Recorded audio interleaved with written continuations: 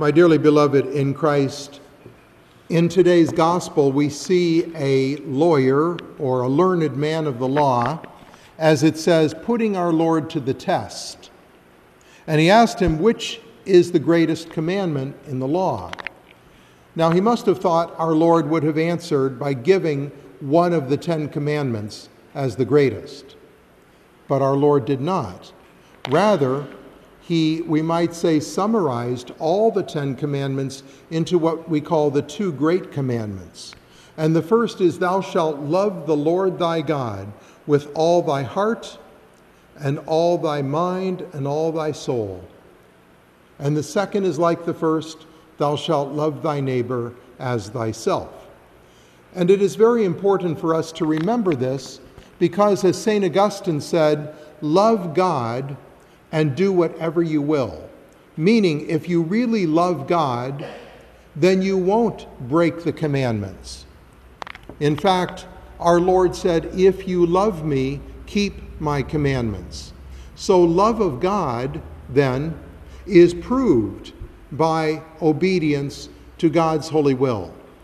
But notice how our Lord gives what we call the 2 great commandments and the order in which he gives them. First and foremost, love of God with all of one's heart, soul, and mind. That must come first, and then love of neighbor. And we could summarize the whole problem in the church in the 1960s with Vatican II and all of the changes that came and all of the subsequent loss of faith, loss of vocations, etc., to a reversion or a distortion of this proper order. Love of God must come first. But that was put aside. And all you heard was about charity towards one's neighbor, which is important. But without the love of God, it's not charity. Without the love of God, all of the acts of kindness towards one's neighbor are merely humanitarian, philanthropic works of kindness. Charity means that it is done ultimately for the love of God, that we see Christ in others, that we do good works, we perform the corporal and spiritual works of mercy for the love of God. As our Lord said, whatever you do to the least of my brethren, you have done it to me. So we hear a lot, or I should say they hear a lot in the modern church about social justice and all the works of charity and concern for one's neighbor, but very little about God and putting him first. And especially if you look at the 10 commandments, note the order, that the first 3 pertain to our duties to God. And then we have the remaining 7, our duties toward our neighbor and ourselves. So first comes our duties to God. And what are those? The first commandment pertains to the worship of God, to assisting at Holy Mass, our prayer life, giving God the worship that is due to him. The second commandment concerns respect for God's holy name and the holy name of Jesus Christ.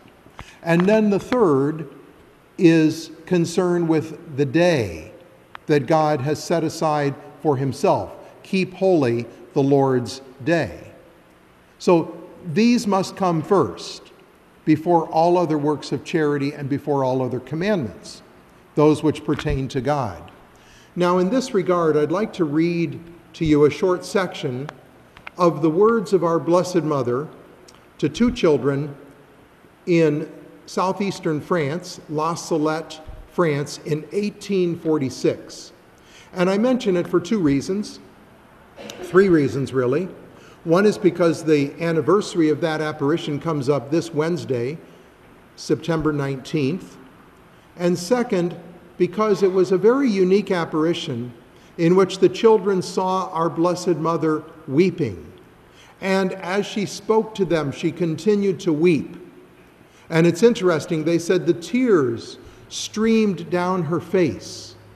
And then they fell, but they never reached the ground. When they reached her knees, they shattered like crystal and became part of the globe of light around her. But the fact is, that Our Lady was weeping continually during this one appearance to these two children. So these are the words of our Blessed Mother. "Come to me, my children. Do not be afraid. I am here to tell you something of the greatest importance. If my people will not obey, I shall be compelled to loose my son's arm. It is so heavy, so pressing, that I can no longer restrain it. How long I have suffered for you. If my son is not to cast you off, I am obliged to entreat him without ceasing. But you take no least notice of that. No matter how well you pray in future, no matter how well you act, you will never be able to make up to me what I have endured for your sake. I have appointed you 6 days for working. The 7th I have reserved for myself, and no one will give it to me. This it is which causes the weight of my son's arm to be so crushing. The cart drivers cannot swear without bringing in my son's name. These are the 2 things which make my son's arm so burdensome." So we see several things here. First of all, we see our Blessed Mother and her intercessory power holding back the just wrath of God, holding back her son's arm from punishing the world. And we also see that at least at that time, in the early part of the 19th century in France, the sins which offended God the most were those which directly attacked Almighty God. Abusing Sunday, not going to Mass, working on Sunday, and taking the name of God and the holy name of Jesus in vain.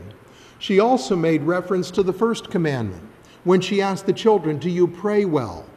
Do you say your prayers well?" And they admitted, these simple children, "No, ma'am, not very well." And she told them, "Say your prayers every day." So prayer is how we give God the worship due to him, and in addition, of course, assisting devoutly at the holy sacrifice of the Mass. So the worship due to God, reverence for his name, and reverence for his day, the Lord's Day. These would make up the first 3 commandments, and Our Lady predicted at La Salette that a terrible famine would come over Europe, which in fact did take place.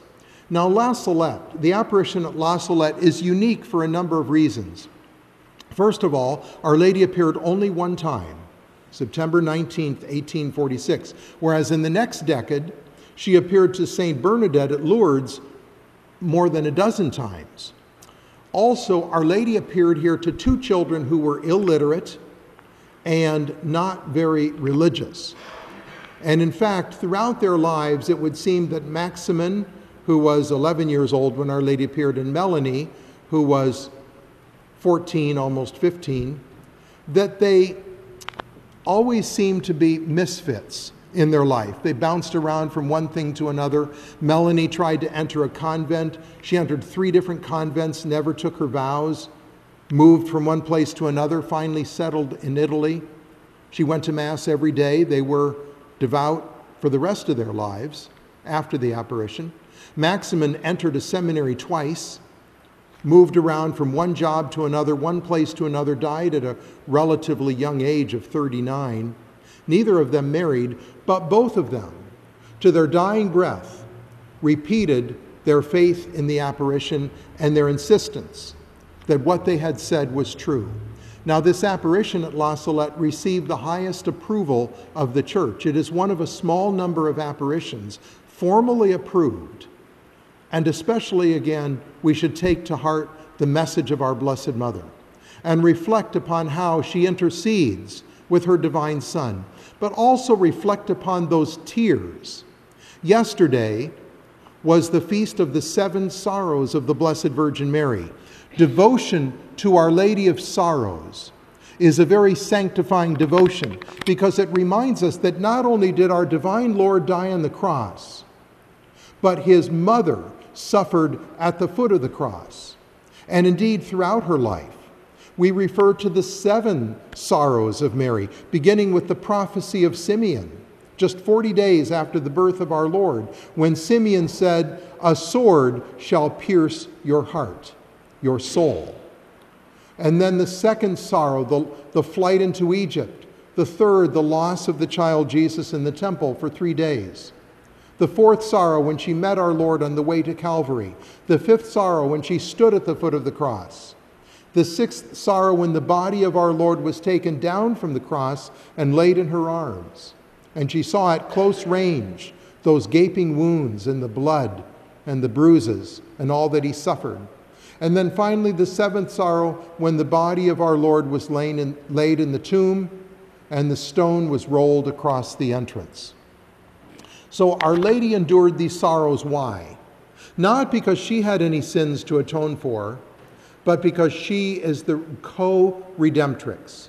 Our Lord willed to join her sorrows, her tears, her sufferings to his crucifixion and death for our salvation. So she is our mother of sorrows. She is our own mother who intercedes for us, who loves us. Let us reflect upon her sorrow. Let us offer atonement for our sins and the sins of others that caused her so much sorrow, and reflect upon those tears that she shed. Tears because God is offended, because her children are not loving and serving God as we ought. Let us especially remember that the greatest commandment is to love God with all our heart, soul, mind, and strength. And if we love him, we will obey his commandments. In the name of the Father, and of the Son, and of the Holy Ghost, amen.